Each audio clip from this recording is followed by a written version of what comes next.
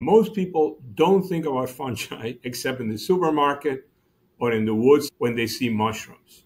But the majority of fungi are unicellular, microscopic. Those are the ones that cause disease. That's Arturo Casadevall, professor of microbiology and immunology at the Johns Hopkins Bloomberg School of Public Health.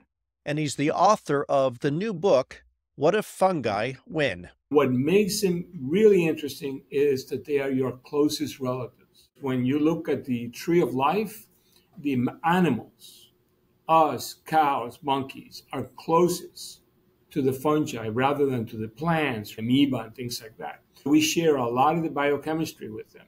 And that actually becomes a problem when you try to make antifungal drugs because they're so similar that we have very few drugs. Resistance continues to be an increasing problem.